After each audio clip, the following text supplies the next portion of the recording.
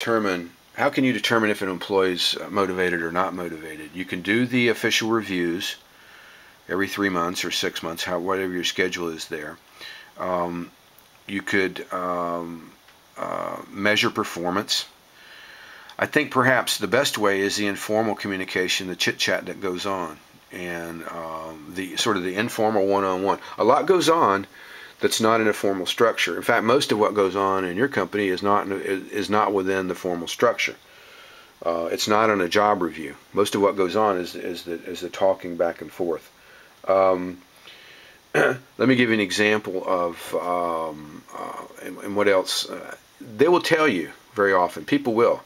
But you want to be careful. If you don't really know them very well, maybe they're reluctant to sort of let it out. Because remember, a lot of folks see it's us versus them. Employees see we the employees versus management ownership.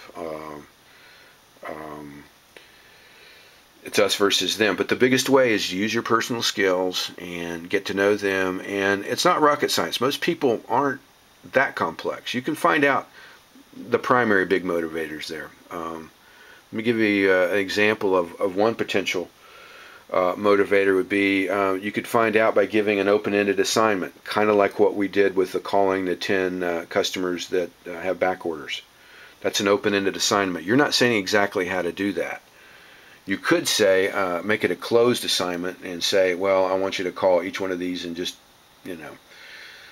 give them a special offer. That's a closed assignment. Open assignments are more challenging in that they allow the employee, they give the employee some flexibility on their own to complete the job.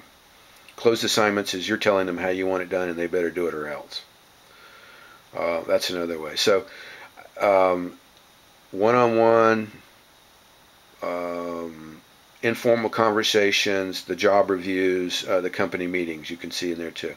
So you use all that input, and then you still can't read some people. They'll still be difficult. But most people, you should be able to, I'd say 80% of your people, you ought to be able to pretty well determine where they're coming from.